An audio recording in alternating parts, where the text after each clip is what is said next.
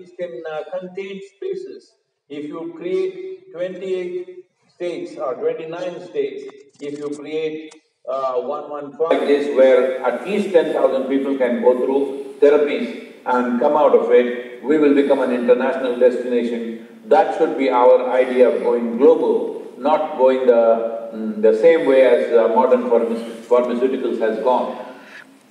That's really a great message, creating harmony with the outside world to create the harmony within. That's really a great message, and that's in alignment with the ministry's vision, National Medicinal Plants Vision, 20 plants for 2020. I'm sure our Secretary Padma Shri Vaidya Kotecha will address these issues in his blessings to the audience.